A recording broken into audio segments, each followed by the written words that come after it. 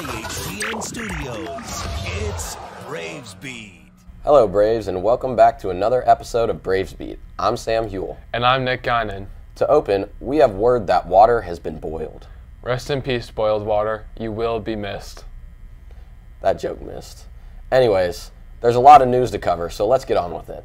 October is Cybersecurity Awareness Month, which is a global initiative created by the U.S. Department of Homeland Security and the National Cybersecurity Alliance to recognize the importance of digital security for both businesses and individuals.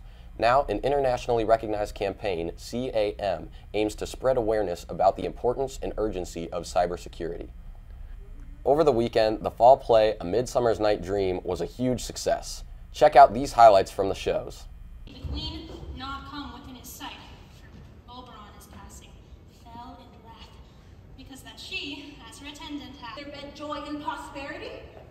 How couldst thou thus for shame, Titania, glance at my credit with Hippolyta, knowing I know thy love to Theseus?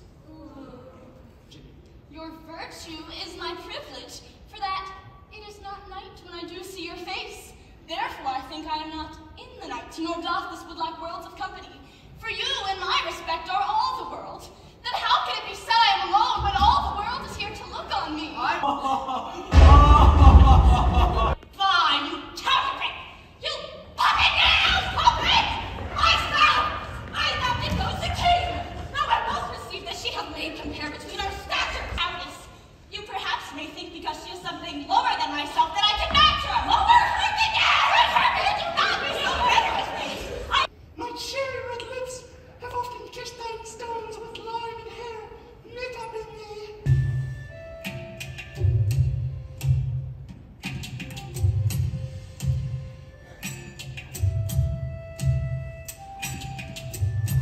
Be written in 8 and 8. Will not the ladies be afeard of the lion? I fear it, I promise you. Go, one of you, and find out the forester. For, since we have the variant of the day, my love shall hear the music of my hounds. What a great performance, Braves. Congrats to all of the cast and crew. The Fellowship of Christian Athletes for FCA is sponsoring a winter gear collection drive. Bring in new or gently used coats, gloves, hoodies, sweatshirts, blankets, scarves, or more. Donation bins will be located in the front lobby, and the bins will be organized according to class. The class with the most items will receive a gift card from Chick-fil-A. Collections will start next Monday on October 24th through November 29th. See flyers located around the school or see Mr. Witt in room number 208 for more info. Now it's time for our weekly sports report with Ashwini and Sydney. Hello Braves, I'm Sydney Frost with this week's sports report. And I'm Ashwini Krishan. Starting off with volleyball, the girls beat Cincinnati Christian in their last season match at home of the year, 3-0. Way to go, girls. Moving on with golf, Wyatt Higgins placed 6th overall and second team All-Ohio honors at the OHSAA D2 State Championship held at The Ohio State University Scarlet Course. Way to go, Wyatt. Girls golf had the wrap-up of their season last week. Piper Isgrick made it to districts and did a great job with her final matches of her high school golf career. Great season, ladies. On Tuesday night, the girls' soccer team took on Goshen at home and won their first tournament game 4-0. We hope to see more success from them as they continue on into the tournament. Last Saturday, the boys' soccer team had a win against DeSales 2-0 away, and they have another game tonight against Bethel Tate. It's their last home game of the year and first tournament game, so come out and support. Over the weekend, some of the girls competed individually in the OHSAA district tournament. Junior Brooke Arrington got second in singles, and sophomore Caroline Brown got fourth. In doubles, junior Lexi Larson and sophomore Cassie Larson got fourth. These girls compete today and tomorrow in the OHSAA state tournament, and we will have those results in next week's episode. Good luck, Braves! Our cross-country team ran in the CHL Championship at Ross High School last weekend. Our varsity boys placed 3rd and our girls placed 4th. Congratulations to Miles, Jonah, Ojas, Liam, Kaya, Hadassah, and Ava E. for receiving medals. They will be running at the district meet this Saturday. Good luck, Braves! Last Friday, the Dogmen celebrated senior night, highlighting Jack Stacy, Xavier Coach, Sam Huell, and Salome Patrajan. On this play, quarterback Alex Grace collected a pair of ankles on a 5-yard trip to the end zone. The amazing Grace contributed 240 all-purpose yards along with 4 extra points and a 37-yard field goal for a saucy 23.96 fantasy points. Then, in the third quarter, Penn picked and maneuvered his way into open field and flew past the goal line like a majestic pelican for 6. Penn ran rampant, totaling 104 yards and 4 touchdowns on the ground and 3 receptions for 15 yards. He would finish the game with a week-winning 52.4 fantasy points. They unfortunately suffered a loss against Deer Park 37-38, but come out and cheer them on tomorrow night at Reading, and the theme is Toga. Good luck, Braves. Tuesday night, the girls' field hockey team took on Oakwood at home for their first tournament game. They suffered a tough loss 1-0, but played hard and played well. We are proud of you girls for all of your hard work this season. Well, that's all for this week's Sports Report. Back to you at the news desk. Thanks for that informative report as our sports teams enter the postseason. Good luck, Braves. Here's some information about this year's talent show. Tryouts are on November 14th after school. Rehearsal is on December 6th after school, and the talent show is on December 7th during Flex.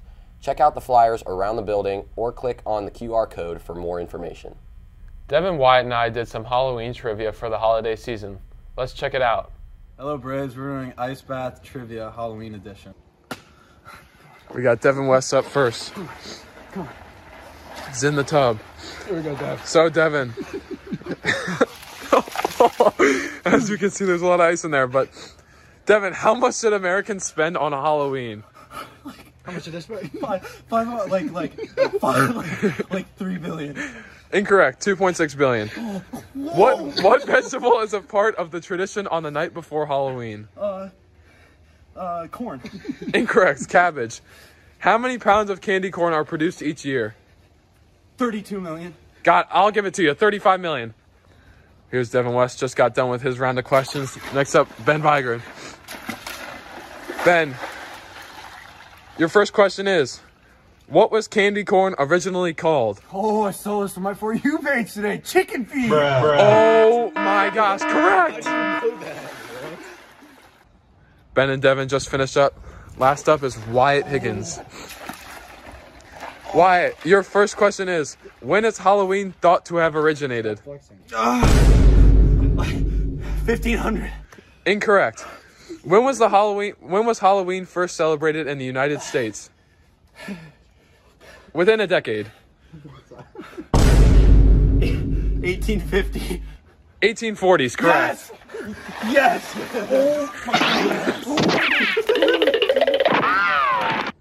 Pound it, noggin. Now that looks chilly. Boo Graham, the Cancer-Free Kids Halloween fundraiser, starts this week. Send a special treat to any student and it will be anonymously delivered the week of Halloween. Visit the table in the lunchroom to buy lollipops for $1 each. Support the cause.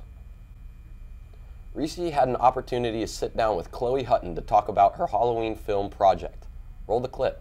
Hello, Braves. I'm Reese Tuttle, and today we have Chloe Hutton. So we're here to talk about a very large film project that Chloe decided to do. So what motivated you and what made you decide to do such a big project? And since it was a Halloween episode coming up, and since we have it, we're producing it for Braves Beat, I was like, why not just do a Halloween episode? How do you plan on managing your cast and your members? How do you plan to execute this?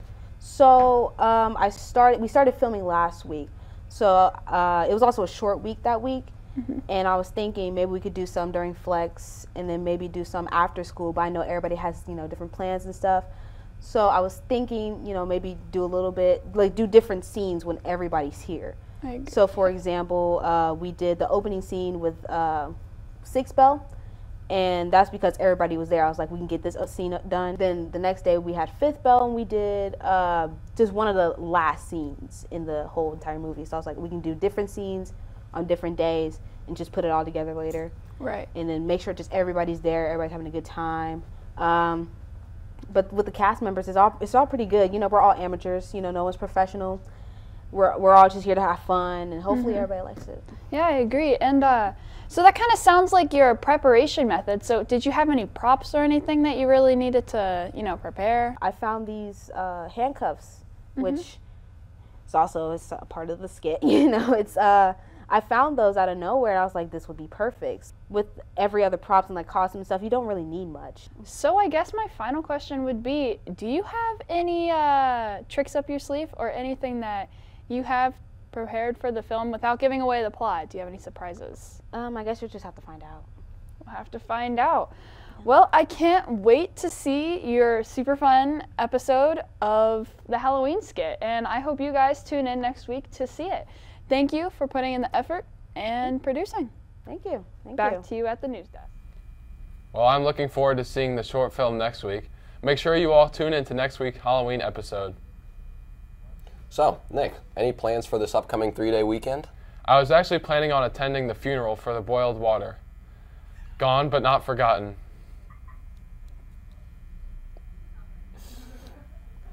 Well, that's all for this week. So be sure to follow us on Twitter, subscribe to us on YouTube, and email us with any school updates. And remember, stay classy, Indian Hill. Come in.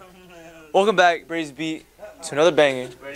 We're gonna get Zachary Rosenbaum to go scare random people at our high school.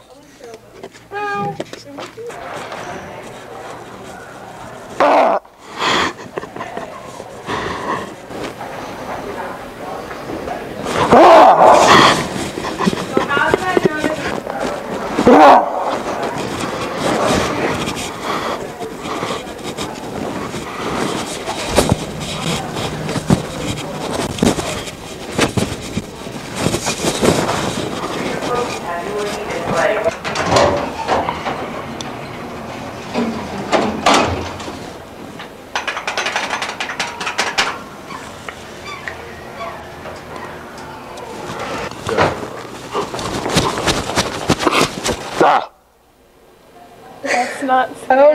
Oh You know what is scary? The sharp decline in agricultural yield last summer.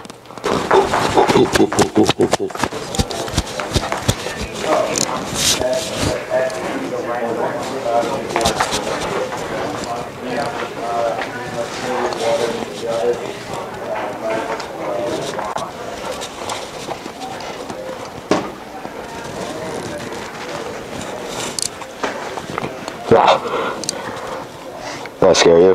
No.